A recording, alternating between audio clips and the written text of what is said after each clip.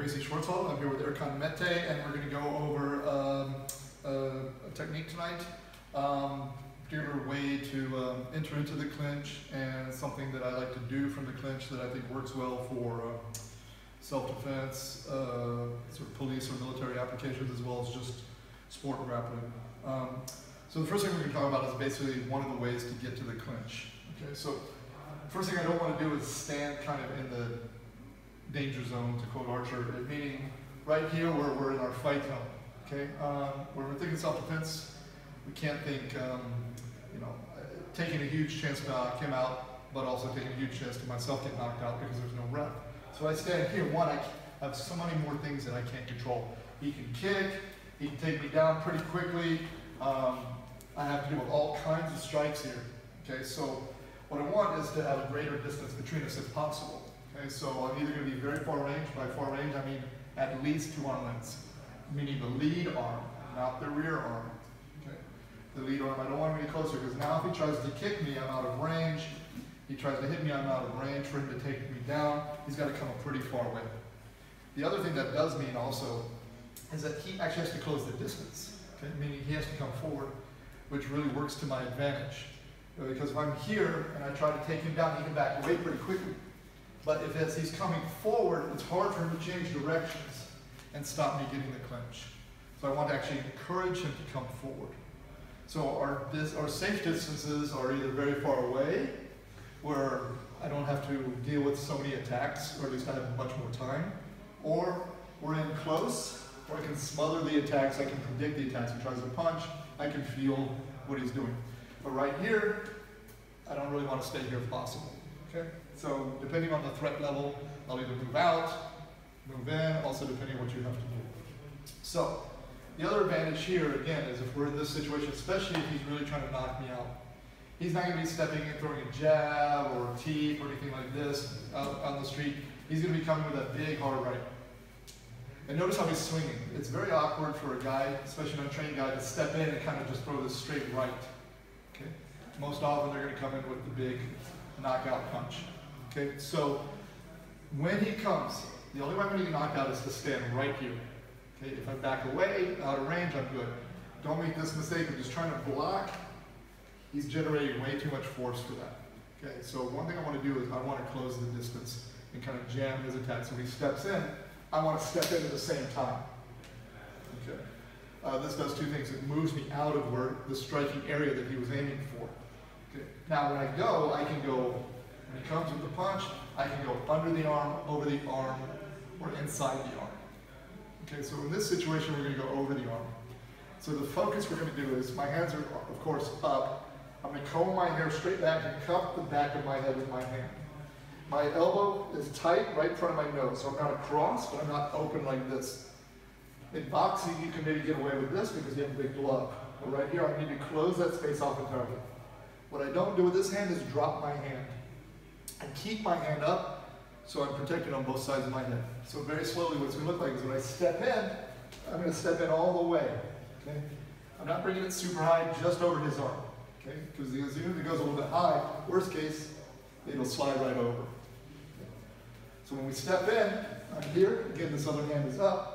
What I don't do is then just drop my arm and try to wrap his arm. Because right now, he's going to be able to pull his arm right out, and now we're back into that situation. The goal of the clinch is what? To control. Right, and when we get a clinch, what is our main focus? To stay in the clinch. Right, to stay in the clinch.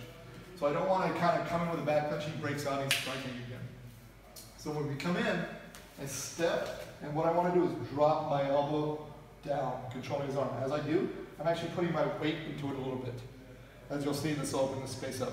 And then my hand C-clamps right behind his tricep. My other arm, my armpit's closing on his upper arm at his wrist. So we're here, I come in, and drop and catch. Now he tries to pull his arm out, it's here.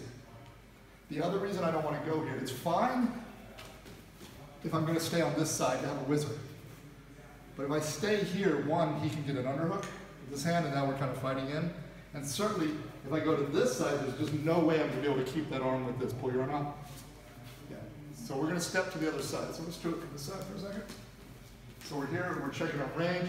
He comes in, our hand's already up. I step in, leaning down. You'll see that I'll open or I'll lift this shoulder up. My hand that was here drops, comes under.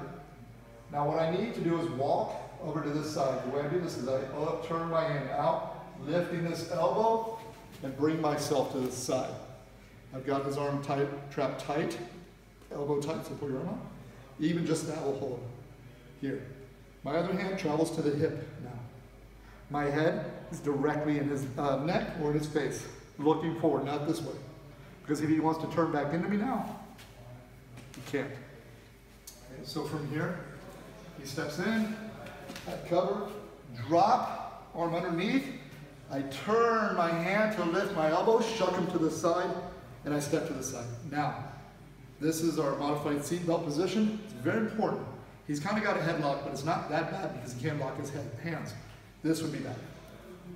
Here, I'm controlling the arm he's trying to hit me with.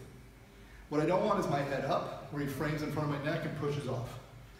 I don't want my hips back, because he pulls his hips away, I can't hold on to him. I want my hips glued, my hand holding his waist tight to me, my posture good. Right here. Okay. The other thing is I don't want to be behind him. He pushes his hips back, he's going to start breaking me down and throwing me. Okay. So we're here, I step in, cover, drop, lift, step, hips are in tight. Again, not here, I can't emphasize this enough. I've got good posture, I'm dominating the posture. My head is here, so if he tries to do an inside trip, no inside, there you go. I'm blocking with the head, so I don't want my head away. So from here, this is one of our major clinch positions. We have a number of options. Okay, I have my body fold, leg hook, hip throw, single leg, any number of things. A Farrakhan, Uchimata.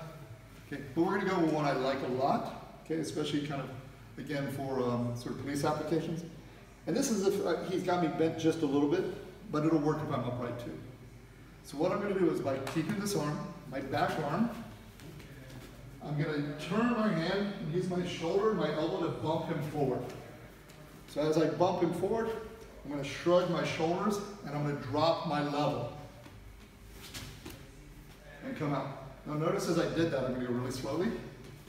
My hand slides down to his wrist and catches, and I pull him right back. This hand now controls the upper arm, and I switch my position to this side of his hip. So now if I had a weapon, he doesn't have access to it. If he has a weapon, he's going to have very difficult access to it. If he's trying to elbow me, he can't elbow me with the other arm. He can't here. So I've got good positions here. He tries to turn into me.